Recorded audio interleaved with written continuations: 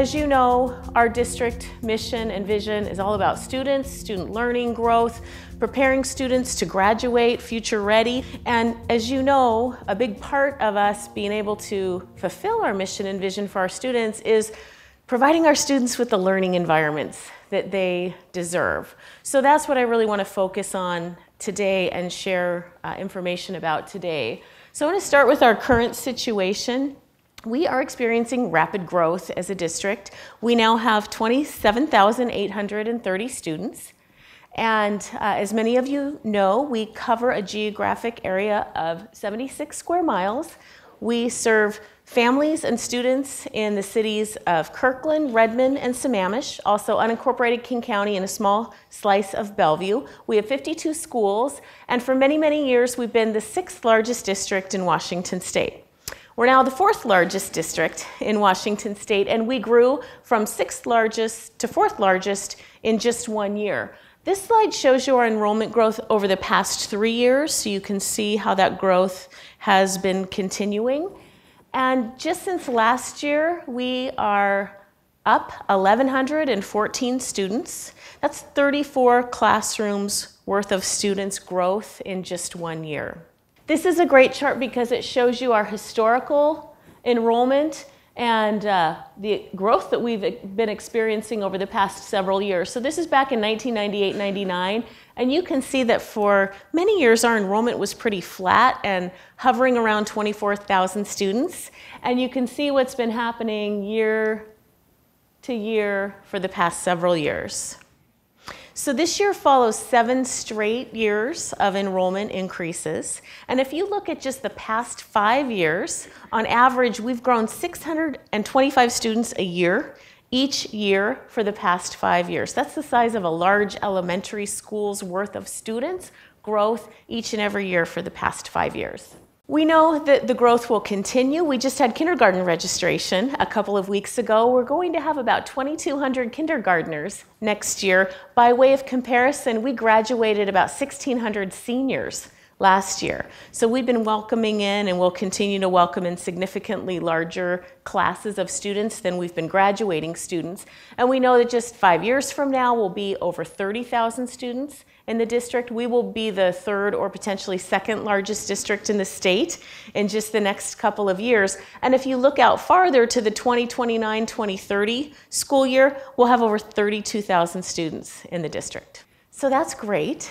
The growth is wonderful. It's wonderful that we live in a community, in communities where people want to live and work, and we've got great schools. People want to send their children to our schools. All of that is wonderful. The challenge is we don't have enough classroom space for all of our students. We've got overcrowded schools, and we've got aging facilities that we need to address. So let me tell you a little bit about the challenge. By the beginning of next year, we'll have 168 portables in use across the district. That's 14% of our classroom capacity and the equivalent of 7 elementary schools worth of classrooms. That's about 4,000 of our students in portables. In addition to the growth that we're experiencing, there's good news in that the state is starting to fund educational improvements like all-day kindergarten for all of our students and reduced class size for grades kindergarten through 3rd grade. However, while we're receiving funding to implement those programs, we don't receive any funding for the classrooms needed to actually house those programs. So that's just adding to our classroom challenge. As you know, we also have aging facilities across the district. We've got schools that don't meet our current educational standard, our current educational specifications. We know how important the learning environment is for our students in terms of lighting and acoustics and all of those things, in addition to the working environment for our staff. This is a great slide that I want to spend just a couple minutes walking us through because it shows you that enrollment slide from a couple of slides ago, together with some of the things we've done or attempted to do as a district over the past recent years to address some of our facility challenges. So this is back in 1998-99. We passed a bond measure. It funded what was called Phase 1 modernization at that time, and through that bond measure, we upgraded or replaced 11 of our schools across the system. We also added Rosa Parks Elementary into the system at that time from a previous bond measure. Then here in 2006, we passed a bond measure. It funded phase 2 modernization. We upgraded or replaced 11 more schools at that time, and we added Carson Elementary into the system. Then here in 2010, we attempted a bond measure that did not pass. Bond measures require 60% voter approval to pass. Had that bond measure passed, we would have upgraded or replaced Juanita, done additions at 2 of our high schools, and we would have built 2 new elementary schools that would be in the system today had that bond measure passed. But the bond measure didn't pass, so in 2011, we ran a 6-year capital facility levy, and that levy did pass. Levies require 50% voter approval to pass. So through the 2011 6-year levy, we did the addition at Eastlake High School, the addition at Redmond High School, and we built Tesla STEM High School. And that gave us enough room at the high school level to shift to 4-year high schools. So that's what we did here in 2012. We moved to 4-year high schools, and that temporarily gave us some space at the elementary level because we now have K-5 elementaries instead of K-6 elementaries. Then, as most of you know, we attempted bond measures in 2014. The February bond measure garnered 58% voter approval, but it didn't get the 60% needed to pass. So when that happened in 2014, we had to step back and reassess and put together just a short-term plan to get us through the next couple of years. So that's what we did here in 2015. As you know, we added more portables into the system, about 38 portables. We did a district-wide boundary adjustment to shift students from their current schools to schools where there was room or where we were adding room because of the portables. We're also doing a small addition at Redmond Elementary. And we've got schools like Evergreen Middle School and Juanita High School having to do interior building modifications to create teacher planning spaces so we can use the classrooms every single period of every single day for students. So all of that was just a short-term kind of Band-Aid solution to get us through the next couple of years, but we really need a long-term solution, and the long-term solution is to build more schools. So I want to talk to you about the process that we completed beginning in 2014 to really reassess our plan. And we convened a representative group, and that representative group developed a strategy for us that will enable us to give all of our students the learning environments that they deserve. So we had a 63-member task force that included staff members and parents and community members. They convened beginning in December of 2014, and they spent nearly a year analyzing all of our facility needs as a district, really looking into our enrollment projections and needs, looking into the costs associated with building schools, and they developed a set of recommendations for us. They conducted a significant amount of community engagement throughout their nearly year-long process. As I said, they developed a set of recommendations for us through the 2029-2030 school year, when we'll have over 32,000 students in the district. So they recommended a long-term strategy, and while the overall recommendation is to build more schools, there's much more to their recommendations, including ensuring that we're being very intentional with our planning, that we're exploring creative options for space. I'll give you an example of one of those in just a moment. That when we do build new schools or rebuild existing schools, that we implement cost-effective design principles to help reduce costs. They also have recommendations for continued community involvement with respect to our facility needs as a district, and also recommended backup plans if we're not able to build enough fast enough to meet the demands of our student enrollment. So once the committee completed their work, they presented their recommendations to our board. Our board unanimously accepted the committee's recommendations, and we then began developing a funding plan that will enable us to actually implement those recommendations. And we can fund the plan without raising the tax rate for our community. So I want to talk to you now about the funding plan. It's comprehensive, responsible, cost-conscious, and fiscally disciplined, in that it implements the task force recommendations, so we'll be able to address both our short-term needs and our long-term needs out through the 2029-2030 school year. and we'll be able to address the needs of all of our learning communities. The plan enables us to address our overcrowding challenges in some of our aging facilities. We'll be able to reduce our reliance on portables and implement both all-day kindergarten and reduced class size for grades K through 3 over time. I mentioned the cost-effective design principles, so we will be implementing those specific design principles. I'll give you a couple of examples. When we look at Juanita High School, rebuilding Juanita High School, we're looking at a 3-story building for that. So stacking or building multi-story buildings versus building out in 1-story kind of sprawling campuses. That's one of those cost-effective design principles recommended by the committee that we'll be implementing. Another is the use of proto-parts. So what that means is when we, for example, build an elementary school on one site, to the extent possible, we'll use that same design on multiple sites. So every site has different constraints in terms of sloping and wetlands and those kinds of things that you have to consider, but to the extent possible, we'll use the same design multiple times to keep design costs contained. So those are just a couple of examples.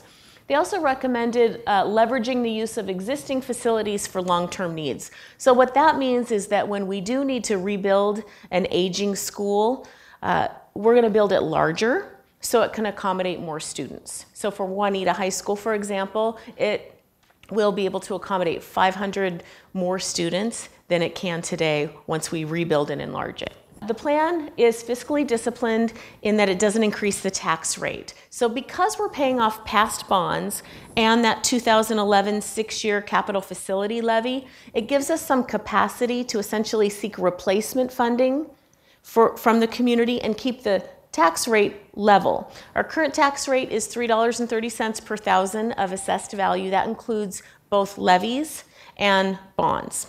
So the plan involves a bond in April 2016, and the total projects, which I'll get to in just a moment, total $429 million. However, if we can pass a bond measure, we'll receive state construction funding assistance in the amount of $21 million from the state.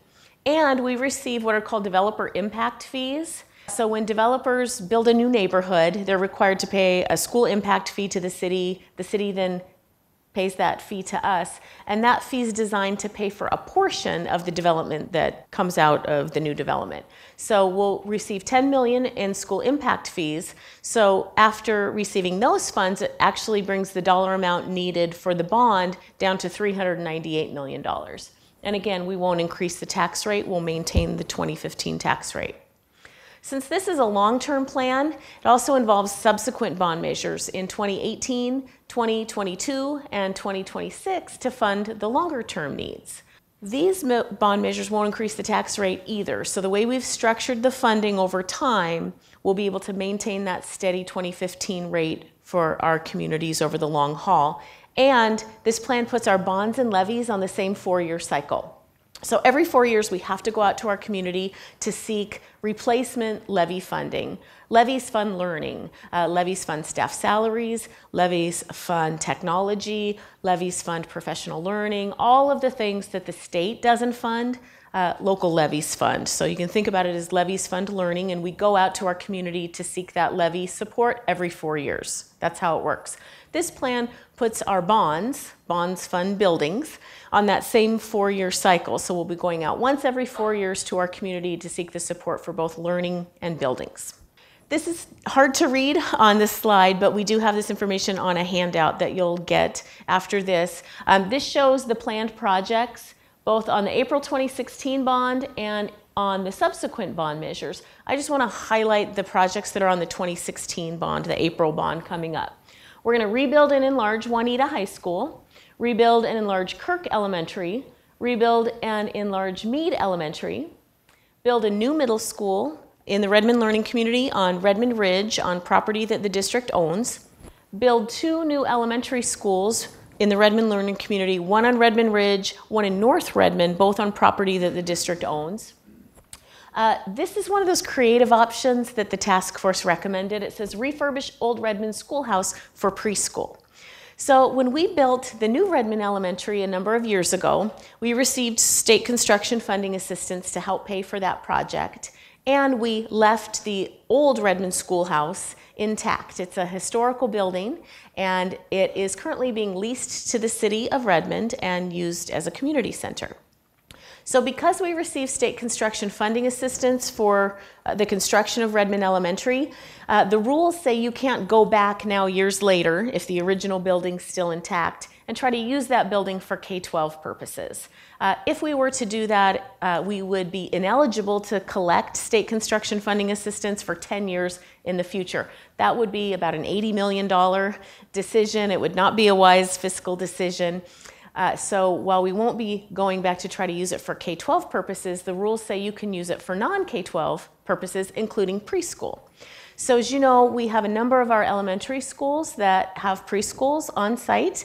We serve Head Start students, Ready Start students, special education students. And so what this plan allows us to do is to take some of those preschool classrooms and bring them to a preschool center at the old Redmond schoolhouse. And that frees up the classroom space at the neighboring elementary for K-5 purposes. Finally, we're going to replace the old portables out at Explorer with a new modular setup similar to what we've done at some of our other choice schools. And then we have some dollars for implementing projects to comply with Title IX and ADA. So all total, $398 million, no tax rate increase. And as we look forward into the future with the subsequent bond measures, the dollar amounts of the bonds actually go down. So in 2018, we're looking at a $288 million bond, down to $278 million in 2022, down to $207 million in 2026, all with no tax rate increase. So just to summarize, our board has unanimously voted to place a bond measure on the ballot in April, this coming April. The longer-term plan involves subsequent bond measures in 18, 22, and 2026 to fund the longer-term needs in the district. The bond measures won't increase the tax rate for our communities. Through each bond measure, we'll be able to increase classroom space, reduce reliance on portables, and address some of our aging facilities. And we'll be implementing all of the cost-effective design principles recommended by the Long-Term Facility Planning Task Force. Election Day is April 26th. Please vote and make your voice heard.